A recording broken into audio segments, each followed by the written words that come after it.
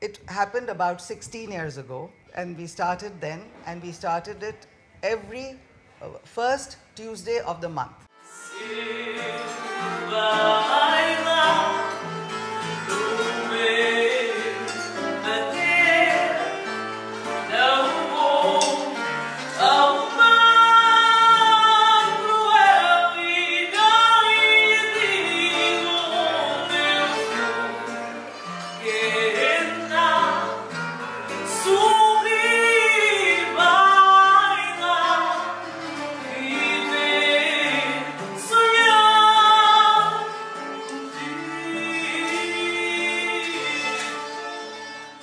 And now we are fortunate that with the revival of business, we've been able to start it from November. So we've had our first Fado, and now on a regular basis, every month we'll start, and we hope to revive the interest even locally, so many more people, girls and boys, start singing. And this is happening because with Sonia Sirsat and the Kotha family performing with us, and also inviting younger people to play with them.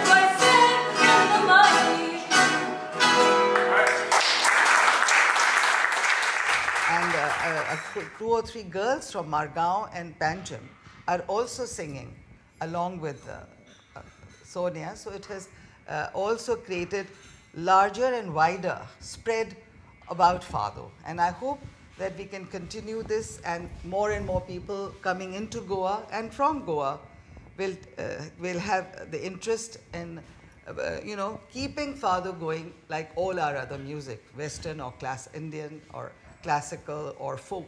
We have to keep it alive.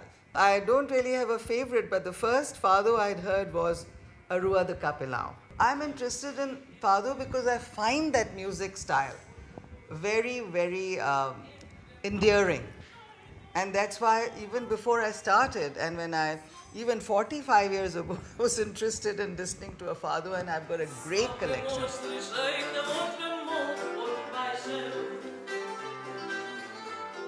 Everybody who came from Portugal knew that I like to hear Fado. So they would bring back for me a CD at a time. But now, of course, at a press of a button, I can hear much more.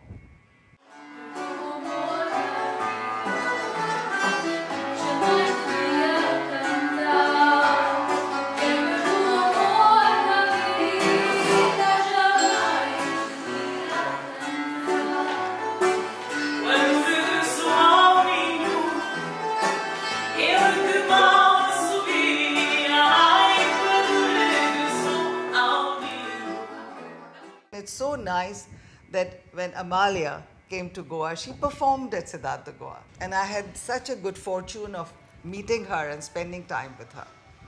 And we've had even others, Cuckoo Rosetta. She also sang at Alfama. The whole objective at Cidade de Goa was to keep what Goa has. And we cannot forget history. I felt it is important to play Goan music in Cidade de Goa, in all the channels, wherever people are in public areas, and somehow revive the interest in Fado.